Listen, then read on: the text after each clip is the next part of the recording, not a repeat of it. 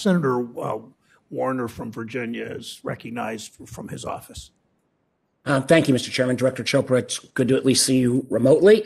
I've got 3 questions in separate areas, so I'll try to be quick on the questions so you can have time to answer. First,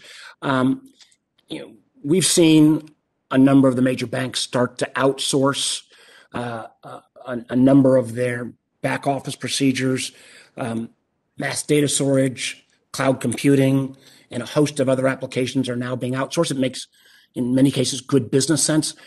I do worry, though, from a regulatory standpoint and a consumer protection standpoint, as these traditional in-house applications are outsourced, do you feel like you or the other regulators have enough visibility into these outsourced functions? Are there additional tools that are being needed? Could you speak to that? Yeah, I do think it's a business imperative often to, find service providers, outsource to stay competitive. At the same time, we hear from some community banks that there are sometimes only 4 core service providers. We see 3 major cloud providers, Amazon Web Services, Microsoft Azure, and Google Cloud. That does create some resilience issues should there be an attack or a shock. It's important that the regulators have visibility. I don't think we do enough now, but we are working with the other regulators to make sure that we can withstand a shock, potentially even if it's a state or non-state actor that attacks. Well, I'm interested not only from the kind of potential for a state or non-state actor in the cyber domain, but I'm also concerned, like you are, about the concentration of some of these services. And, if the community bank says, hey, not our problem anymore because we've outsourced it to entity X, do we have visibility into what is still a critical component of the whole banking system? So I hope we can continue that conversation. The second, I know you mentioned this in your testimony, and this is around payment systems for big tech.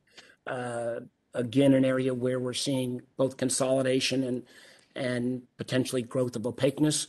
When do you think that review of some of the payment systems around big tech will be done? And then I'd like you to, as you answer that, more specifically address, I'm particularly concerned on a national security standpoint of some of the Chinese models around Alipay and WeChat Pay. And are you, looking at not only payment systems in the more American and Western big tech companies, but also in the Chinese companies? Yes, Senator, and in my testimony, I mentioned how the U.S. consumer finance ecosystem appears to be lurching toward a Chinese-style market structure, and that really is a concern for a lot of small institutions, a lot of startups. What we see with WeChat Pay and Alipay, I don't think is a structure we necessarily want to replicate. We will be reporting on some of our analysis around the Chinese models, as well as what we're learning in our own study about payments. I am actually quite optimistic that the new FedNow service, which will give small institutions, small banks more ability to offer some of those real-time payment services that are not yet available to the United States. So it is something that is concerning, especially when it comes to privacy, and we look forward to reporting to all of you on our findings. Well, I'm very anxious to follow up with you on that. I feel like, particularly pre-COVID, as we saw an enormous emergence of Chinese tourism around the world, that particularly in Europe, that the default system may become the WeChat or Alipay system. And I think that has the potential, both in terms of digital yuan and a host of other privacy and other issues, that if that becomes default outside of China and other parts of the world, where does that put us in the hierarchy? So I hope we'll come back to that. Last question. I saw you came out recently with a report on financial challenges facing rural communities. I think some of those challenges may be addressed because those of us who worked on the bipartisan infrastructure bill, we're going to be able to finally get the broadband capabilities, so no community should be left behind. But both in terms of the fact that folks in rural communities disproportionately work for small businesses, so they may have bigger challenges around credit scores, and also the lack of online banking services offered in rural communities.